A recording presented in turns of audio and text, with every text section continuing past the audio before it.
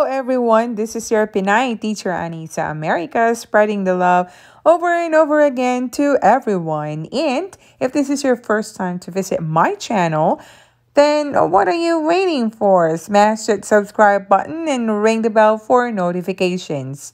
So today we're going to visit Edward Cullen's house because I'm a huge fan of Twilight and I watched it how many times already. I even read the book, guys, and just try to imagine me sitting in the hallway of the cinema on its first day. The movie house was full packed, but as for me, it's worth the wait. One of my bucket lists is to visit the Twilight places, and because I got the chance to do it, I grabbed it right away. Edward Cullen's house is located at 3333 Northwest Quimby Street in Portland City, Oregon. It was a bit challenging when we went here because of the snowstorm. And as you can see, the whole place is covered of snow and it's 22 degrees Fahrenheit outside. But I like the view because I barely see this in Arizona. It's an 11-minute drive by car from the Mark Spencer Hotel where we stayed.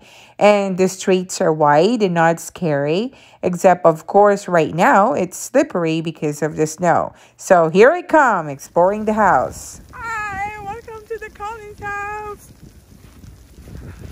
And it's snowing. Woo! Ah! Woo! Woo! Hi! I'm at the Twilight house. House is very cozy and classy. It's the very last house in the corner, and yes, the owners are actually inside when we went here.